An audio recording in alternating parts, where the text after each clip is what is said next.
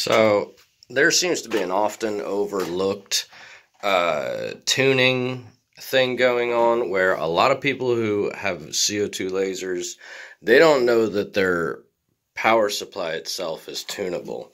So like I got this little screwdriver, it's a little screwdriver, like one of those electronics ones. And on the dy13, this is a Reci W200 watt tube. So on the dy13, I'd actually have to lay that on its side. And there's just a little hole and a little set screw. And a lot of people are saying that one of the things about their laser is that their max milliamperage is, let's say, like 25, but they reach 25 at like 72%.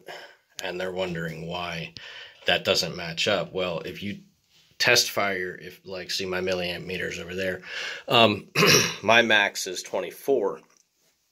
So I'm running gerbil, but it's inconsequential. You put the laser to max power, and then you test fire the laser while adjusting that set screw on the bottom.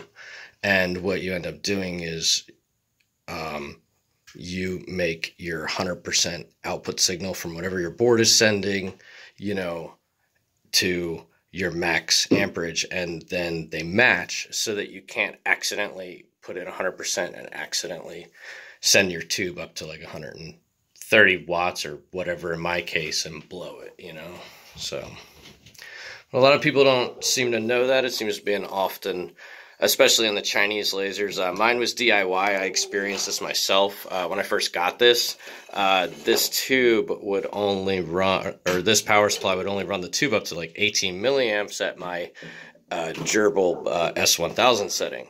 So now I tune the power supply, and now my S1000 setting that comes out on my board is now interpreted as a 24 milliamp signal, since that's what this tube runs at, like, I don't know, 85, 90 watts or something like that at 24 milliamps. And they said that's for longevity, so that's what I go for. But it's as simple as that. On your power supply, there is it's a trim pot. It's a small potentiometer, and it's got a screw. You adjust the screw while test firing at 100%, and you can tune your laser to 100% so that it's completely safe. You'll never blow it out. And in my case, I had to tune it up so that it would actually get to, 24 milliamps, whereas mine was 18. So simple as that. Seems to be a hidden secret of, or at least a lot of people don't know about this, because I'm answering this question day in and day out where people can't get their system to match up correctly and they're just compensating. So there it is.